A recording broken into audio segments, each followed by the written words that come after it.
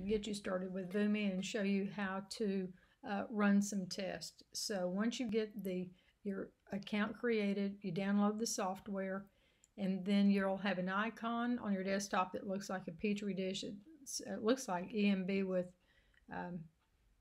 E. coli on it. It's kind of a red agar with green bacteria. So then you're going to type in your username and your password.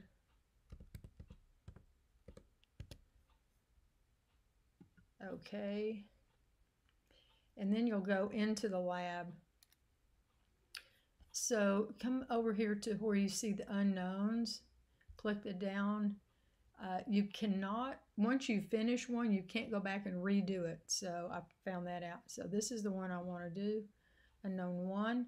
So do I want to begin this? Yes, I do. So the first thing you see is a case history. And so you just read through this. This is an example of the bacteria that you're trying to identify. This is a disease caused by it. So you just click OK. And then you're going to see a gram stain. And this is a pretty poor example of a gram staining because as you can see, you've got purple and you've got pink all mixed in there together. So this is not a very good example. If you look, and again, this is not great, so you'll do the best you can with it. If you look right here, you can see that they're round. There's some diplo, and there's one individually, but here's some chains right here. So this is gram positive. You see a lot more purple, and they're chained, and there are coccus. So you come down here to gram positive cocci. That's what it is. And then you say OK. Now, there is a very large database that has lots and lots of bacteria in it, dozens of bacteria, and you're trying to identify one out of those. You've been assigned one. So every time you run a test, you will eliminate some, hopefully, from that database. Now, what we just eliminated from that database is everything that's gram negative and everything that's bacillus. So the only thing left in the database are the gram positive cocci. So to see what's in your database, now you go up here to View, Identification Matrix. So you're going to want to spread this out because it's not that small. So enlarge this. And these, the bacteria are listed across the top. So this is what's left in the database. Your unknown is one of these, but you see it scrolls on over. So that's not all of them. We've got to eliminate that down to one bacteria. Here on the left, these are the tests that you can run. And again, you're going to scroll down. So when you look at this is for every one of these bacteria, it tells you if they're positive or negative for these tests. You'll see some D's in there, so you look down here and see that that's only 26 to 75% positive. What you want to do is you want to find a test. If you had a test where everything was positive or everything was negative, there would be no point to run that, because you wouldn't eliminate anything. So ideally what you want to look for is a test that has about half positive or half negative. The susceptibility or not, I would stay away from those unless you absolutely have to run those. This one, catalase, that one looks pretty good. I'd like to run a fermentation for you, and then I'll come back and maybe do that catalase. Trying to look and see, just eyeball it. Don't try to count or anything like that. Let me scroll down a little bit. See if I can find one that looks pretty good. All right, this one right here, this mannose fermentation. You see there's a lot of negatives and a lot of positives. So that's the one I'm going to run. What I would suggest doing is have a scratch piece of paper and write down some information as you go along. It'll save you a lot of time so that you don't have to go back and look at this again. So mannose fermentation. So write down the name of the test you want to run. And then that's all we do here. We're just looking for a test to run. So I'm going to get out of that. And now I don't know anything about this test. And so I'm going to click on that T right there in that yellow box. That stands for test. And so I want to find out something about this mannose fermentation test. So go to the index, click on the M, and look for mannose fermentation test. There it is right there. So this tells you all about the test. It tells you why you run the test and all that. The information you need is right here in how is the test performed. You've got to know what media you use. So right here it tells you phenol red mannose broth. All the fermentation tests use that same media. So you're going to write down phenol red mannose broth. You inoculate the tube. You're going to incubate it at 37 degrees for 24 hours. Most of them are, that's the way you do most of them. You also need to know what is positive because you're going to have to indicate is this positive or negative. A positive test consists of a color change from red to yellow because with fermentation you produce an acid, you get a color change. So red to yellow is positive. So write that down, positive, red to yellow. So you can remember this. Down here is step by step by step. So if you need this, you could take a screenshot or print it or something because it's going to be the same for all of these tests. So then you get out of that. You come back over here to the lab. This is an incubator. This is a 25-degree incubator. This is a refrigerator. This is your 37. This is the one you'll be using most of the time. This is biohazard, Bunsen burner, and your microscope. Before you get started, I would like for you to go up here to help and this quick start tutorial. It's a very short little tutorial, so you can watch that little video. That will give you some good information. So now we want to run our test. The first thing we need to do is get the medium. So we go up here and we're going to look for phenol red mannose broth. That's the one we said we needed. So, and when you're going to give it a name, just give it a short name, mannose. That's so we can find it in the incubator. If you were running multiple tests at the same time, it'd be more important. So now we are going to run this test. So you see that you're a hand right now. So you want to go up and change to a loop. You need to be a loop. So we come over here, we're going to turn on the Bunsen burner. So we're going to right click, turn on the burner.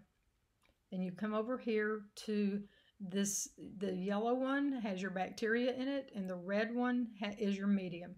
So we're going to get bacteria from this tube and put it into this tube. You'll notice that you have these lights up here. This is inoculation and contamination. If this gets up to red, you probably want to just throw your tubes in biohazard and start the test over. You're better to start the test over if you make a bad mistake than have wrong results. So we're going to remove the lids, and then I'm going to pick up this yellow one. You hold down the left mouse and move it through your flaming, and it tells you see the little words there? It tells you that you've done that correctly. Now you come over here and flame the loop. It'll turn red. And then you're going to go straight into this one. Don't wiggle it all around. Do it like you're really doing it. Go down into that liquid, come up, and it tells you inoculum stabbed. And then you come over here, straight in, straight out, and it tells you that the media has been stabbed. So now I'm going to pick these up again, flame them again. Remember we did this in lab. Right click, replace the caps. You want those uncapped at the least amount of time possible. Flame your loop again till it's red, and then we're going to turn off the burner, and then you pick up the red one, hold down the mouse, and then you put it here in the incubator. All right, it said to incubate it for 1 day for 24 hours. So we're going to come up here to new day. You click that. All right, now it's the next day. Come over here to the incubator, right click. There's Manos. Left click, and it's red. So now we're going to right click. We're going to record the results. So we did not see a color change. Positive is red to yellow. We did not see that. So this is negative. So that's negative. And we say OK. And now it just magically disappears into biohazard. So now we go back up to view identification matrix. And wow, that was good. Now we're down to, we've got them all the way down to this. So that was a good test to run. I'm going to run one more test to try to keep this video fairly short. I think catalase looked like a good one. Let me go back up here. Let's see, where's catalase? Yeah, catalase looks like it's would be a good one to run. So I'm going to write down the word catalase. That's the test I want to run. Come over here to the test. Go to index. C. And let's see, where is the catalase? Oh, it's just a video. Awesome. So we're going to look at a video. This is a test that we would have run if we were in the lab. You're going to look at this little, you're going to watch this little video, and let's see how to,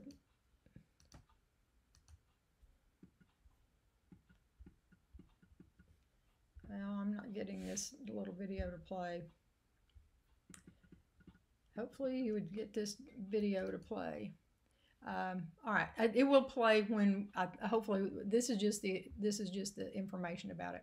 All right, so let's go up to the test, and we're going to look for catalase.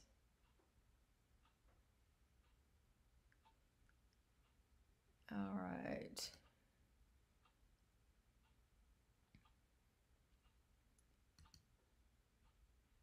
All right, this catalase video. It's just from the view drop down list. All right, okay, I didn't read that. Sorry about that. View catalase. All right, here we go. We're looking for bubbles. If it's bubbles, it's positive. They just put the bacteria on the slide. This is hydrogen peroxide. No bubbles. No bubbles. So that is negative. All right, so it is negative. Okay. So that was all there was to that one. All right, let's go back up to view, identification matrix. All right, now we're down to this. So this is how you do this. You would look and see if you can find another test to run. All of the fermentation tests are run the same way. See down here, you've got some that have negative all the way across. Don't run those. It's a waste of your time. So look here, this one, starch hydrolysis, that might be a good one to run. Urea hydrolysis, I think the color changes from red to magenta, which might be a little hard to tell, but this is another one, growth at 45 degrees. So pick one, read about the test. If you think, I don't know if I can run that accurately, then look for another one. Here's another fermentation test we could run. When you get through with the test, you will eventually get down to, when you look at this, when you look at the identification matrix, you will have one left. So I would need to run a couple more tests, and I would have one left, and then you're done when you get down to one test. When you get to that point, then when you get to unknown, and it says identify, you come here to identify. Now right now, I still have that whole list that's left. But when you get down to one, there'll only be one there. And then you would select that one, you would say okay, and then it'll say, are you sure? And then you say okay. And then hopefully it says congratulations. that you've identified it correctly. If you have not, then you'll have to pick another unknown and start all over again. I need 2 of these done correctly. The other important thing to remember is when you get through and you've identified it and you've done it correctly and it says congratulations, come over here to File, Submit Lab Report. Are you sure you want to submit it to your instructor? Yes, and it will email me your lab report. You must do that. If I do not have it, I cannot give you credit for it.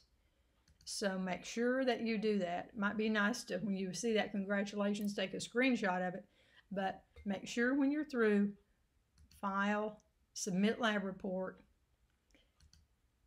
So, and then you would come back. Right now, there are not very many here. I have not created very many, but you'll come back here when you want to do your second one.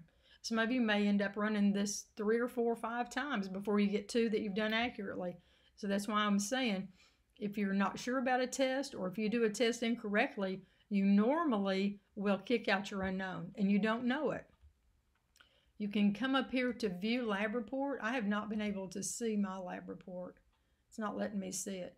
But even if you can see it, it will not tell you if you've done the test correctly or not. It will not tell you any of the mistakes that you've made. But when you're through and that emails to me, then all of your mistakes will be on there. If you've left the burner on overnight, if you forgot to flame your loop or any of that stuff. So I want to see these things clean and done correctly. So hopefully this is helpful to you. If you have any questions, please let me know.